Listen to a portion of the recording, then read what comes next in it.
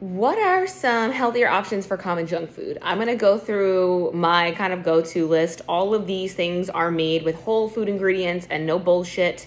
Although still processed food are not a part of their ultra processed counterparts. So it's just better for you overall. Still processed food, but it's more on the regular processed rather than the ultra processed. So for things like sauces and dressings, Rao's pasta sauce, Primal Kitchen, the brand Primal Kitchen. Now it did get just bought out by Kraft. So I think so did Rao's. So just make sure you're looking at the back of those ingredients in case their recipes change. For chips, Siete, Boulder Canyon, Late July, Menina, all of those types of chips. Great. You want a popcorn, Lesser Evil popcorn. It's made with coconut oil instead of inflammatory oils.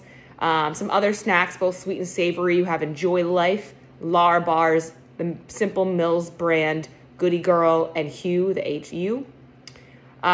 For chocolates and candies, again, Enjoy Life and Hu are the big ones. For candies, you're going to see Unreal.